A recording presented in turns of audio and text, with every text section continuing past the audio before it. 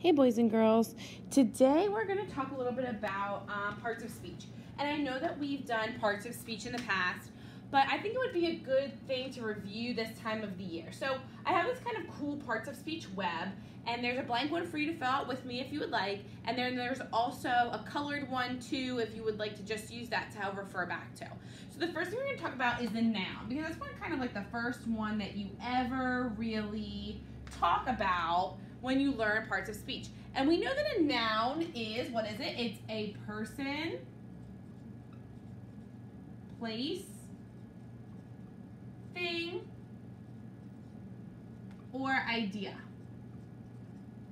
So we have that, we know what it is. Then we have some examples. So anything can be an example. We can say a flower, or that's a thing, or we can say like a place, which is like the zoo. So we have noun. That should be pretty easy because, you know, nouns, again, like I said, one of the first things that we talk about. One of the other ones that you talk about that's a very easy one that you learn early on in school is a verb. Oh, I'm going to pick a different marker because that one isn't working very well. So a verb. And a verb is your action word. So any of those words that tell you what something is doing. So it is an action word. And that could be anything like run, jump, giggle, scream, skip, all of those. So we're going to use the word laugh and climb, because those are both really good examples of a verb or an action word. Next one we're going to talk about are adjectives. And adjective is a word that describes your noun.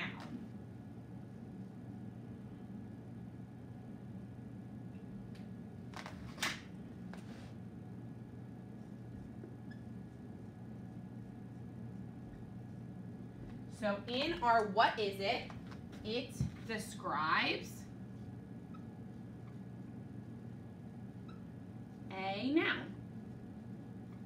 So these are your words that tell about something. So if I say I have a shirt on, my shirt is my noun, but if I want to describe it, I might say it's a black shirt. Or if I'm talking about maybe a cat, which is a noun, I might say my cat is furry and orange. I have a furry orange cat. So furry and orange are both my adjectives. They're describing the cat. So for these adjectives, we're going to use the word dangerous.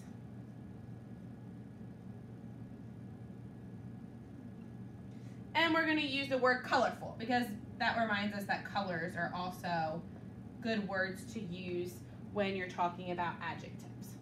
So next up, we're going to keep moving along here. We're going to use, we're going to talk about adverbs.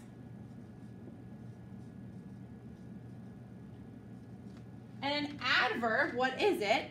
It describes a noun. So just like an adjective describes a verb. Oh my gosh. Just like an adjective describes a noun, an adverb describes a verb.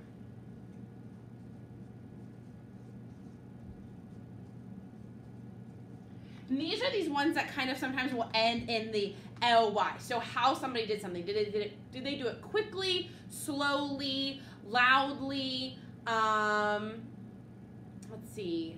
Think of other ly verbs or adjectives to describe verbs. So how they did they kick the ball slowly? Did they kick the ball quickly? Did they run slowly? Did they run quickly? Did they laugh loudly? Did they laugh quietly? Those types of things. So those words are all going to be adverbs. And our examples are going to be loudly and quickly. Okay. The next one we're going to do up here are pronouns. And we know about pronouns. We've used pronouns before. And it takes the place of a noun. So it will replace a noun. Okay, And those are like he, she, them, they, her. So we have he and them as our examples. So he, she, them, her, his, hers, theirs, ours. Those are all pronouns. The last one we're going to talk about are prepositions. And we're going to talk about those last because we've already been talking about those. And we know that a preposition relates a noun to the rest of the sentence. So we're going to say relates a noun to the rest of the sentence.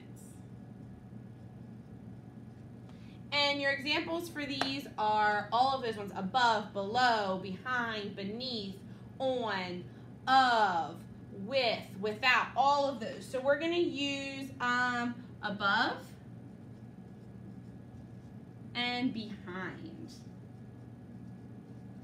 So it's, again, it relates back to the noun, kind of tells you where it's at almost.